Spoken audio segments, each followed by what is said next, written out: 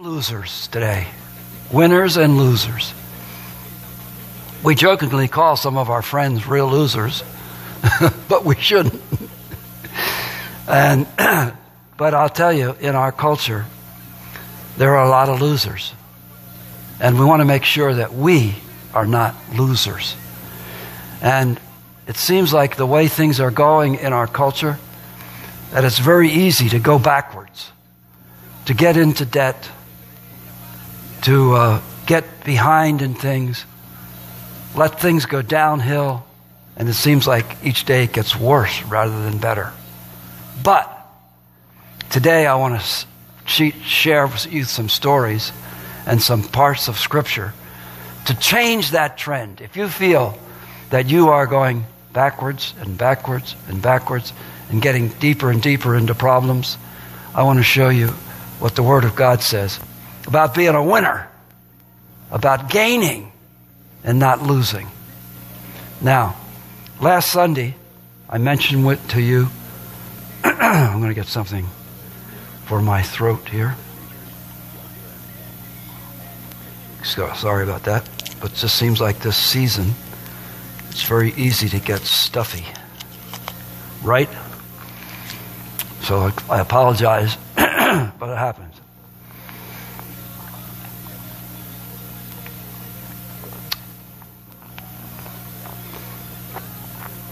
Last week, I gave you a little illustration to help you understand what the message is going to be today. Does anybody remember what the passage of Scripture was that I asked you to think about? Anybody remember? Vasily's on the ball. Boy, you people have great memories, I'll tell you. You're really good. Okay, just to reverse.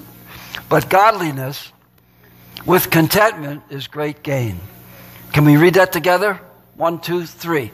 But godliness with contentment is great gain. That is the 1 Timothy 6:6. Okay? Now, last week I told you a story, true story, of some gangs in Chicago. Remember? And this church youth group went around the corner to find the gangs. And they shared their testimonies. And the gang leader, at the end, lined them up and said, I want to talk to you. And he lined them up and he said, you don't have peace. And you over here, you have peace. You have peace. You have peace. You don't have peace. And just by looking at them and listening to what they had to say, he could perceive that. You know what was so accurate about that was that those who did not have peace that year when they went off to school and came back at the beginning of summer, the ones who did not have peace were no longer walking with the Lord. They walked away. They were backsliding. They turned away. Whatever happened. Now, the question is, how could this gangster, so to speak, have that insight into ones that have peace and ones that don't have peace?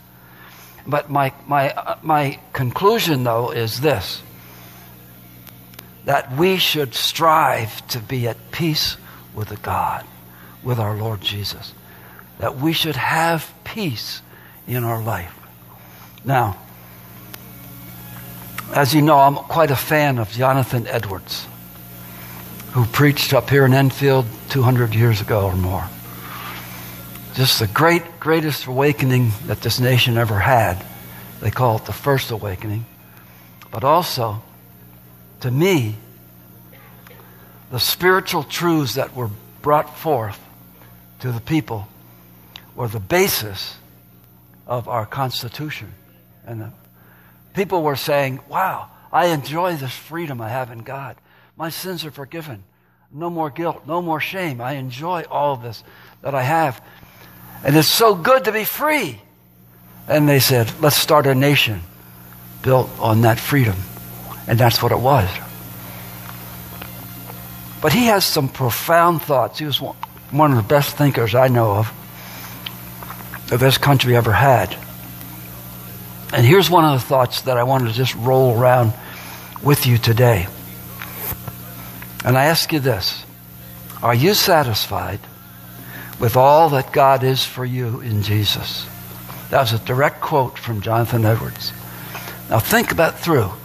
Are you satisfied with all that God is for you in Jesus? Are you satisfied?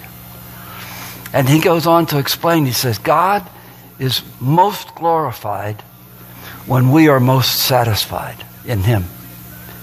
God is most glorified. And I believe that's our desire in our life, to glorify God. Is that not right? We want to glorify him. And the best way to glorify him is to be most satisfied in him.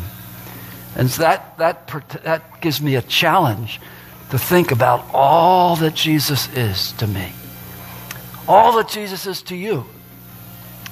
Can you begin to think and make a list of all that Jesus Christ is for you? Just think of all that. Now, when you can think that through and when you can apply it to your life, that scripture again becomes true. Godliness with contentment is great gain. Now, what I'd like to do is look up, whenever I put a message together, I think of the positive things that I want to say. And then I say, is there anything in the opposite side of that, the negative side of that? So what I want to first of all just explore the term godliness. What does godliness mean? What's it mean to you? Now, I want to look at that. But the first thing, and in Timothy, 1 Timothy, there's a description of it. But I want to look at 2 Timothy, chapter 3, where it talks about what is ungodly. And see how many of these things find their way into your lives. And this is now the reference of 2 Timothy chapter 3, the first 5 verses. But mark this: there will be terrible times in the last days.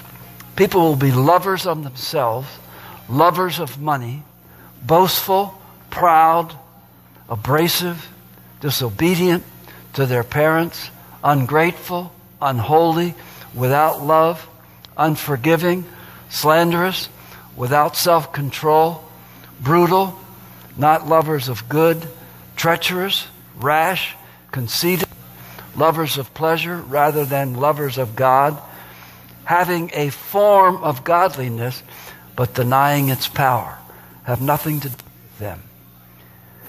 Wow, that's almost like reading a newspaper. It's almost like reading our newspaper on how people treat each other. It is tragic. It is sad. Having the form of godliness but denying the power thereof. Now, the form of godliness. Now, sometimes we as Christians, even Christians, can have what I call Christianese. That there's certain language that we learn and we take things lightly. Like many people can say, well, praise the Lord, praise the Lord. They're going around praising the Lord for everything. And when you talk to them, you see like they have no needs. It's amazing that they just got everything all together. And to me, that I don't believe is true. I think that they are hiding behind what I call a religious spirit. They know the things to say, but they are restless. They have that religious spirit. They have no peace. They have no contentment. They're just chung, chung, chung. And they don't know really what godliness is. Now, let's look at godliness. And that is in 1 Timothy chapter 6, which starts with the verses that we had here. And I'll read that, 1 Timothy 6:6. But godliness with contentment is great gain. For we brought nothing into this world, and we can take nothing out of it. But if we have food and clothing, we will be content with that. People who want to get rich fall into temptation and a trap and into many foolish and harmful desires that plunge men into ruin and destruction. For the love of money is the root of all kinds of evil. Some people eager for money have wandered from the faith and have pierced themselves with many griefs. So this is helping us to understand what contentment is and what godliness is. And it says here that if you have food and clothing and implied shelter, that you can be content with as far as the world brings to us. But now we want to talk about contentment from God's point of view. What does it mean to be content in God? And this passage goes on to explain that, starting at verse 11 now in chapter 6. But you, O man of God, flee from all this and pursue righteousness, godliness, faith, love, endurance, gentleness. Fight the good fight of faith. Take hold of eternal life, to which you were called when you made your good confession in the presence of many witnesses. In the sight of God, who gives life to everything, and of Christ Jesus, who, while testifying before Pontius Pilate, made the good confession. I charge you to keep this commandment without spot or blame until the appearance of our Lord Jesus Christ, which God will bring about in his own time. God, the blessed only ruler, King of kings and Lord of lords, who alone is immortal, who lives in unapproachable light, whom none has seen or can see, to give honor and glory forever and ever. Amen. What a description of how a Christian should live our life. And that to me is godliness. Now, I think it's so important to learn what godliness is, rather than just flip terms, but a matter of a searching of our heart. In Luke chapter 9, verse 25, it says, what does it profit a man if he gain the whole world and loses his own soul? What's the profit of man if he gains the whole world and loses his own soul and forfeits his whole life? And in Matthew 5:6 it says, blessed are those who hunger and thirst after righteousness, for they will be satisfied. But if we're not seeking God in the right way, in a humble way, in a faithful way, the Spirit, and through the power of the Holy Spirit, and we're not satisfied, we'll be restless, discontent, no peace. What is godliness then if you don't have peace in your life? In Titus chapter 3, there's a neat little description of what is good. And I think, let's just listen to this in Titus chapter 3, verse 8.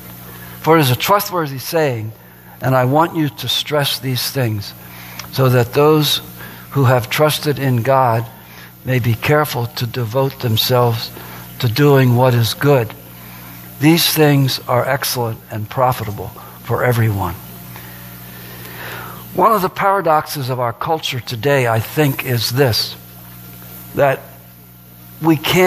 our culture will not let us describe and qualify and quantify what is good, what is bad, what is right, what is wrong. You talk to some people, say, maybe that's wrong for you, but not me. And you say, what is the standard for what is right and wrong? And they say, whatever you think. And those of us who are Christians know that this is the standard right here. And it's very, very explicit and clear to do good as defined by God, to do right as defined by God. And you know, it's a comfortable place. It's not a law of bondage. It's like, well, the Holy Spirit's working in me, and I know I shouldn't do that, and I won't do it. Or the Holy Spirit's working in me and prompting me, yes, you ought to go visit that person. You ought to see that person. You need to pray for that person. That person might need something. You need to give to that person. That's good. And God wants us to do that. And that is godly when we can do good. Now, that's the first term, godliness. Now, what is contentment? And man, this is an interesting passage in Isaiah. that I have found, Isaiah chapter 55, about what is contentment. And it's interesting in our culture too. So Isaiah 55, starting at verse 1. Come all you who are thirsty, come to the water. And you who have no money, come buy and eat. Come buy wine and milk, without money and without cost. Why spend money on what is not bread, and your labor on what does not satisfy? Listen to me. Eat what is good, and your soul will delight in the riches of fare. Give ear to come to me. Hear me, that your soul may live. I will make an everlasting covenant with you, my faithful love promised to David, King David. Amazing, some of these things. What is contentment?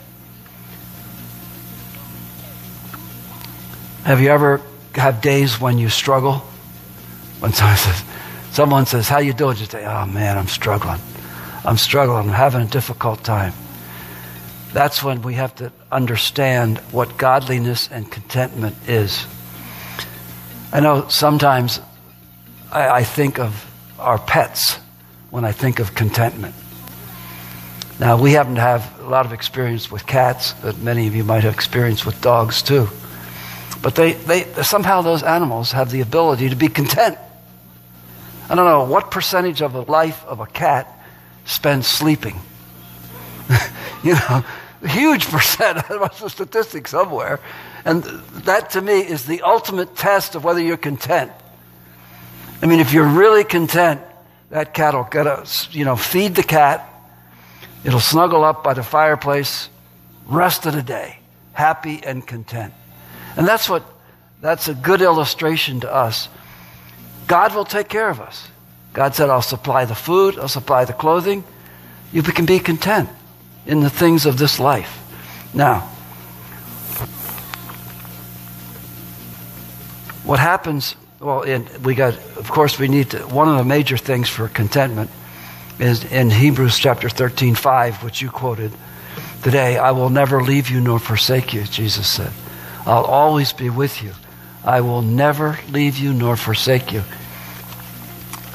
And there's some. It also talks about the fact that you don't need to have love. You don't need to have the love of money. You need to be free from the love of money. You need love, but not the love of money. Keep your lives free from the love of money and be content with what you have, because God had says, I will never leave you. I will never forsake you. So they say with confidence, the Lord is my helper. I will not be afraid. What can man do to me? Okay. One of the things that we need for contentment is to learn the difference between the voice of the devil and the voice of God. We need to gain that. And I found that in one of the greatest sins that I have in my life, or the greatest sins that we can have in our life, is unbelief. That we don't believe God. We just don't believe. We think this circumstance is way too big, way out of His control. So we don't believe. We just not trust. And that unbelief is the root of what is the basis of malcontent, not content, just not resting in God. So we need to have that deep faith. And I'm not talking about hyper faith where if you just give enough here, you'll get this, where we sometimes have God as like a vending machine. If we do over this over here, we'll make a deal with Him and He'll make a deal with us. Not that at all. I'm talking about, wow, you can take that deep trust. I trust God. I trust Him. I trust Him for the future. And I trust Him. And many times God will give us a promise when some things are difficult. We think of our children. We think of our government. We think of our nation. We think of what is the future? What is the future? Will the grace of God be there? Will there be future grace? Can we absolutely say God, I believe your promise. You said you'd turn it around. You said there would be revival. You said my son, my daughter, my children, my grandchildren, you said that they would not stray, that they would never leave you nor forsake you, that they would be with you, that they'd be walking with you. God, I have those promises. And God, guess what? I believe in the nature of Jesus Christ. And I'm satisfied, God. I have contentment, God, in all that you mean to me through Jesus Christ. And I think it sometimes remind me of that old song, Count Your Blessings, name them one by one. When you think of things are going tough, when it just doesn't seem like a breakthrough, like, wow, God, we need your wisdom, we need your direction, please, please, God. And you take that and you promise, say, God, I remember you promised me this. You promised, and your promises are yea and amen, and they don't change. And God, I have peace. I am satisfied that I can put my faith in those promises. I am satisfied in you, God. I'm not looking for another God. I'm not looking for another whim. I'm not looking for another thrill. I'm content in you. I trust you. I trust you. I trust you. I trust you. Okay, now, the last point, first of all, just to review for your thinking. Godliness, talked about it. Contentment, just finished talking about it. Now, great gain. What does that mean? Great gain. Gain in godliness. Gain in the spirit world.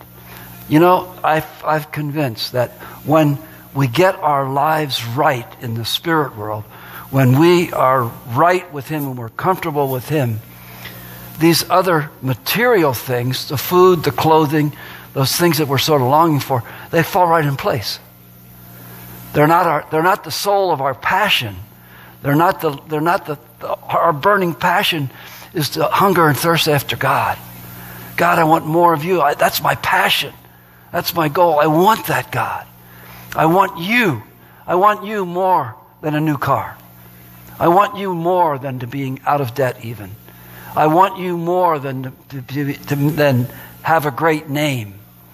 I want you more than anything. God, I hunger and thirst after you. And your promise was that those who hunger and thirst after righteousness shall be filled. You will be content. And I guess one of the greatest definitions of great gain in this world and in our life is peace. What I would say is peace.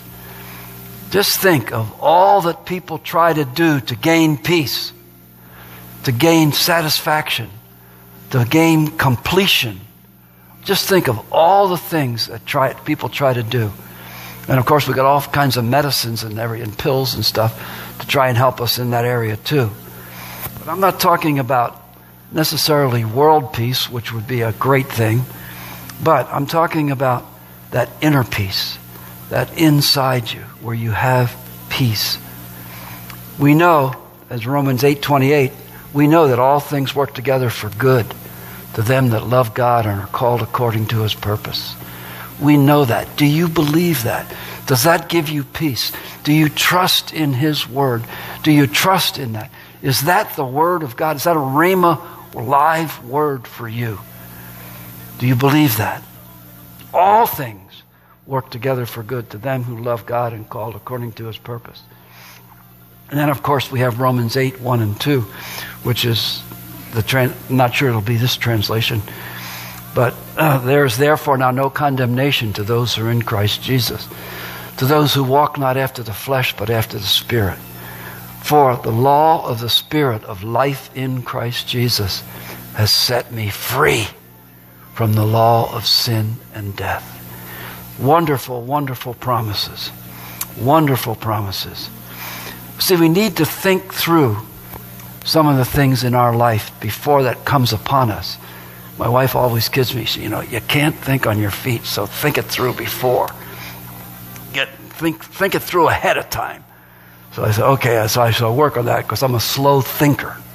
Okay, I get meticulous in my thinking, but slow. Okay? And it seems like it's getting slower, but but I'm still at it. I'm still at it, okay? Keep it up. Okay. Here's what I'm thinking is that just think of the consequences of following the lies of the devil rather than the truth of Jesus Christ. Think of the lies, his lies. And he lies to us all the time. He said, now, you can do that because everybody else does it. And you say, but my conscience says no. The Word of God says, no, I can't do that. Because the result will not be peace. The result will be turmoil, broken relationships, fearful things happening, bad things happening. So I'm not going to do that, even though everybody's doing it. Or another lie that Satan always says is just a little bit. Just a little bit.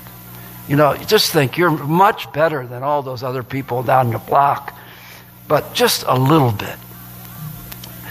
But the consequences of just a little bit is a lot. Is a lot. And so we need to think through the lies that the devil gives us and don't follow them. And I think it was Jim Elliot who says, he is no fool who loses what he cannot gain to gain what he cannot lose. And there's a man who went down to Africa, down to Ecuador. Okay, thank you. Ecuador, and gave his life, was really slaughtered by the natives there. And what is an amazing thing, he said this, you know, he gave up his life to gain eternal life and suffer no loss, so to speak. He lost his life here, but he gained what he could not lose. That was eternal life in the kingdom of God. And what was amazing to me is his wife went back to that very tribe and led those people to the Lord. It's amazing. I mean, can you tell me of any greater gain from God's point of view that the kingdom of God was introduced to these native people for thousands of years who had no idea that there was a Savior and that there's a Jesus and that there's the God of Abraham, Isaac, and Jacob. What a gain. What a tremendous gain. I guess I'd ask you in conclusion, are you satisfied with all that God is to you in Jesus? In that fellowship? He's our healer. He's our Savior. He's our deliverer. He's the power in our life. We might have the form of godliness, denying the power thereof, but no longer. We believe in the power of. Many times, many Christians will say, well, you guys emphasize the Holy Spirit too much, or the charismatic movement and all that. And that was fine for the beginning of the church, and that was just the prime started, to get it jump started, but not for today. No, I don't see any place in Scripture where it says it's not for today. I said it's for us. We want that power. We want that life. Our faith is alive. It's not just a list of do's and don'ts. It's not just a list of I believe this, I believe that, I don't believe this. It's right here. It's power. It's life. It's great gain. There's no other challenge. There's no other answer to life than what God has for us in His Word. Are you content and satisfied with all that God is for you in Jesus? That was the question that Jonathan Edwards asked hundreds of years ago. And I think it's a very penetrating question, a very deep one, because it has us think, what does Jesus mean to me? What does He mean to me as the Son of God? Godliness with contentment is great gain. Amen. Okay. Hope you remember that.